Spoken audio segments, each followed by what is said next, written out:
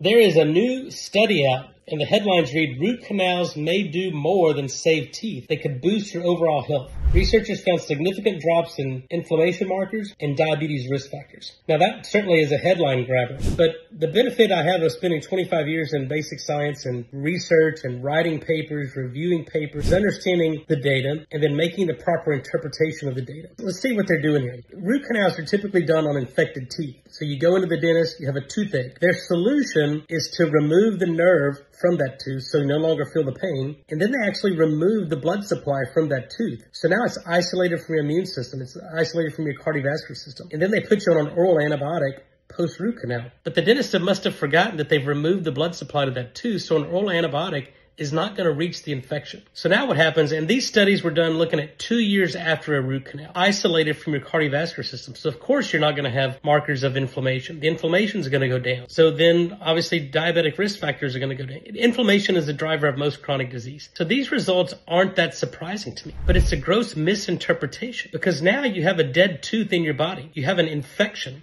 Now it's an asymptomatic infection. You still have the same infection, you just can't feel it. So long term, what we're finding is that if you leave a dead body part in the body for an extended period of time, you develop chronic illness. And these bacteria, these anaerobes, are sitting there respiring, they're chewing on your jawbone, decaying it, leads to osteonecrosis of the jaw. It can actually lead to decay up into the sinuses, chronic sinus infections. And now, you've probably heard me say over the many years that root canals are linked to many cancers. In fact, every tooth is connected to an organ. If you have a root canal tooth and there's no nerve conductance through there, there's no nerve supply, there's no conductance, then organs on that meridian fail.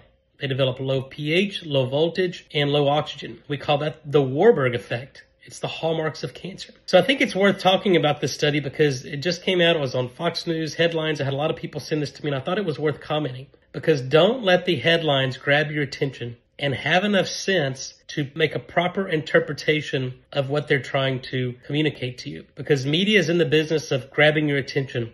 That's why there's these headlines. But when you dig down, when you delve down into the science, most of the time the headlines don't match the actual proper interpretation of data. So don't be fooled. Root canals do not improve your health. In fact, they lead to the demise of your health. If you have a toothache, dentist wants to recommend a root canal, fire that dentist. Go find a new dentist, a biological dentist. You can find really good dentists at ioamt.org or iabdm.org.